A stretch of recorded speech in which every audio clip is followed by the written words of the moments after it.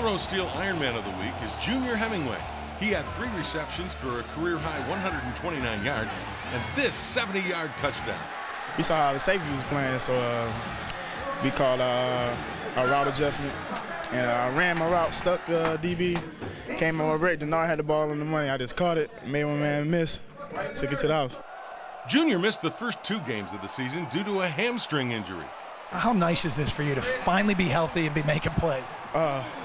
Man, it feels real good. I finally feel that I can come out and help the team, man, because when I'm hurting on the sideline, it bothers me a lot because I can't be out there with the team, helping the team, win and stuff like that. But now being healthy, it feels real good. Last catch you made set up the winning touchdown.